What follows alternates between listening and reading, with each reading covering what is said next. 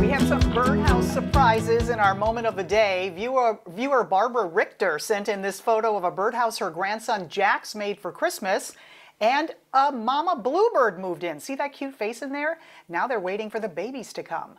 Jerome Ehrenberg caught a peaceful scene in Brentwood. This is a fountain looking so beautiful behind all those budding trees.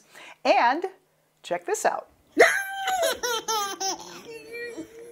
We want to see more of your best moments of the day in a video, like this one of 9-month-old Emerson giggling and playing with her pup Cooper.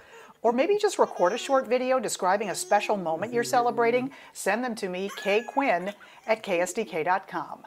And that'll do it for 5 on Your Side.